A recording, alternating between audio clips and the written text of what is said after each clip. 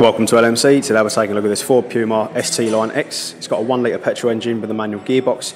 It is on 13,352 miles. Absolutely gorgeous looking car in this deep blue colour.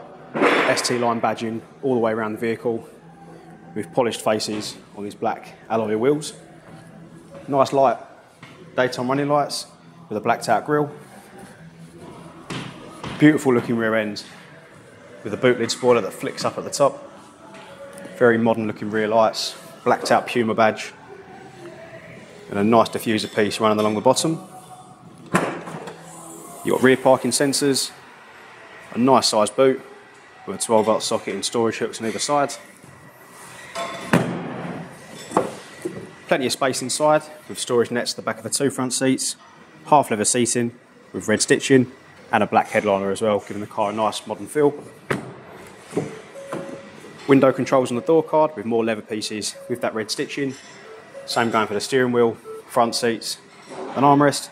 You've got automatic headlight controls to the right hand side and a push to start button to the left of the wheel, bringing up a digital instrument cluster. You've got steering wheel controls on either side and a touchscreen in the centre featuring maps and navigation. You've also got radio, as well as Bluetooth connection for music. You've got Bluetooth connection for your phone and screen mirroring via USB. Putting the vehicle into reverse brings up your rear parking sensors. Beneath this you've got climate controls with storage, USB point and 12-volt socket. Nice manual shifter, very nice to use.